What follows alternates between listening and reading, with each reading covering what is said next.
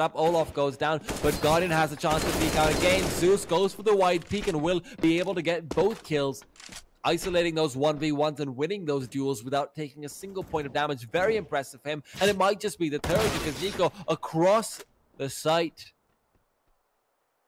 was a prime victim, but Electronic is the man to sink his teeth into the meat. Karrigan left versus 3. As he's able to take Edward down, turns it to 2. The bomb is being planted, but Karrigan pushes through, spraying through the smoke, prevents the bomb plant from comfortably coming in, and Karrigan can just do the same thing again, but Zeus is there to clean things up. 3 kills for him. 4 rather, in this round.